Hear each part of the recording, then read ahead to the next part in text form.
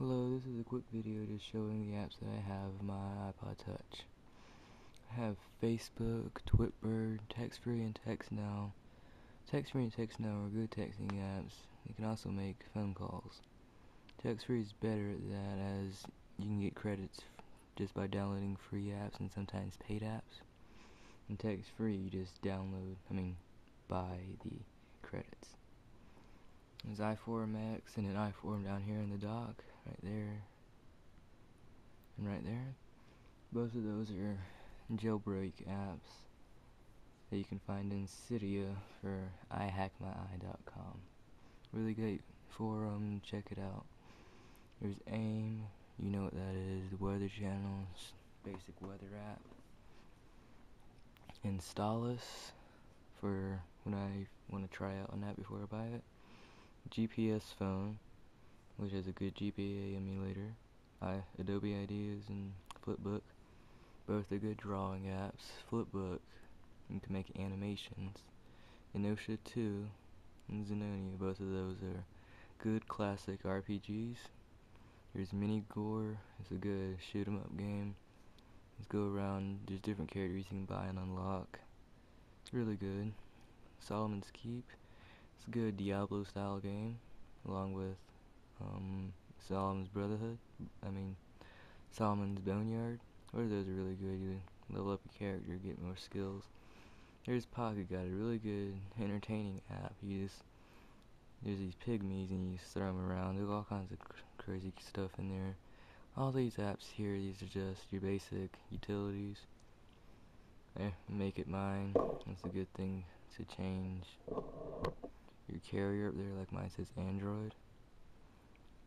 And Skyfire browser lets you play Flash videos. It doesn't work with every site, but it's really good. Over here, just got some more basic games on Sentinel, Tower Defense, Illusion, other side-scrolling RPG, Stick Wars, and Stick Wars 2, good castle defense games. Got Fruit Ninja, that's a good mini game. It's slicing fruit. Santa Sack Attack, that's a good mini game. Just scroll Santa side to side to collect presents.